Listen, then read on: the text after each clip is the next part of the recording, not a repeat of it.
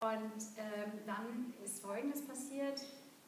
Sie hat in einer jüdischen Zeitung in der Westküste der USA ein Interview gegeben und hat sozusagen einen Aufruf gestartet und hat ihre Geschichte, die ihrer Mutter erzählt, ihrer Familie, und hat gebeten, wer denn bitte noch irgendetwas über die Leipziger Zeit zur Zeit ihrer Mutter weiß, möge sich doch bei ihr melden. And I got some responses. Und sie hat mehrere Antworten bekommen, also One Reaktionen. of the responses was from Judy Niemark, who is here on the trip with her mother, Eva Wechsburg. And Judy said, my mother grew up in Leipzig. Here's her phone number. She's willing to talk to you.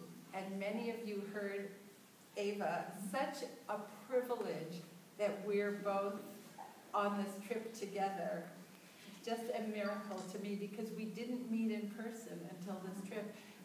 Eva told me more about growing up here and where she bought her coat at Bamberger and Hertz, and where she sat on the bench in the Rosenthal and watched and flirted. And she gave me the texture, even though my mother would have been a little bit older.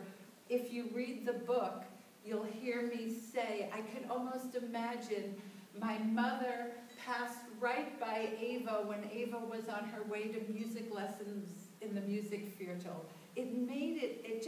My mother has been in front of me as I walk these streets. You feel.